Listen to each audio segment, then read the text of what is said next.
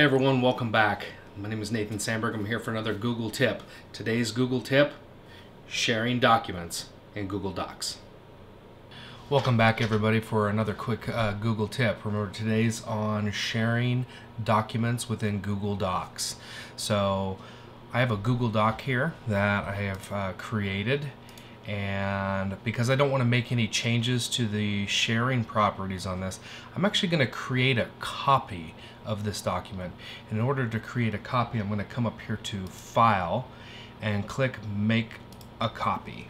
And it's going to ask me where I want to save the copy and if I want to change its name. So I'm just going to leave this the same copy of teacher link page template, and I'm going to save it in my drive, and I'm going to press OK. So it's making the copy and it's opening the copy in another browser window. At this point in time, I'm going to go ahead and share this document with the people I want to share it with. And in order to do so, I'm going to come right up here to the right hand side. There's a big blue button. It says share, and you can see there's a padlock on there. And with the padlock means private only to me. So nobody can access this document unless you give them permission. So I'm going to go ahead and click share here. And the fastest way I find it to be able to share a document with people is to just click right here where it says Get Shareable Link.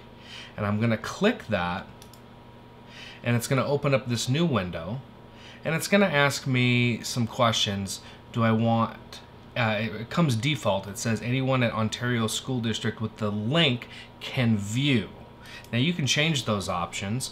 You can set it, no, I just want specific people, or you can say anyone at your organization can edit, anyone at your organization can comment, or anyone can view.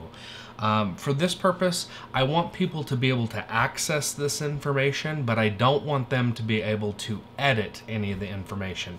So I'm going to set anyone with this link can view.